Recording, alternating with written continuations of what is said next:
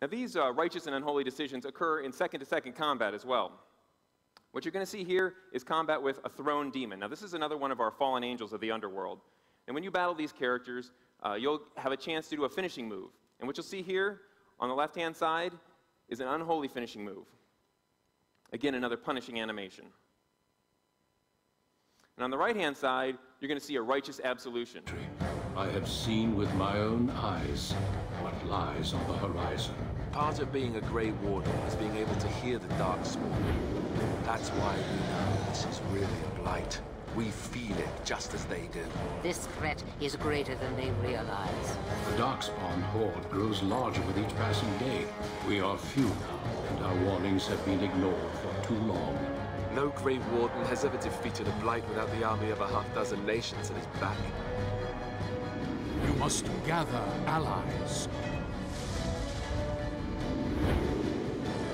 Unite shattered lands. Dwarves, elves, mages. This sounds like an army to me. And end the blight before it consumes us all.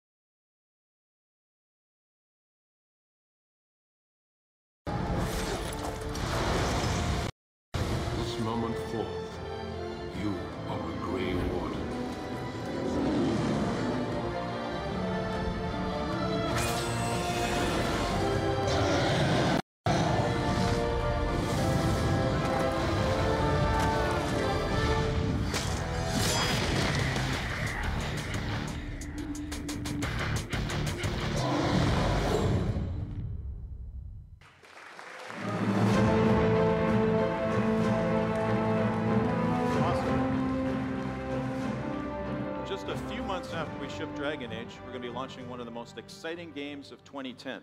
And of course, I'm talking about Mass Effect 2.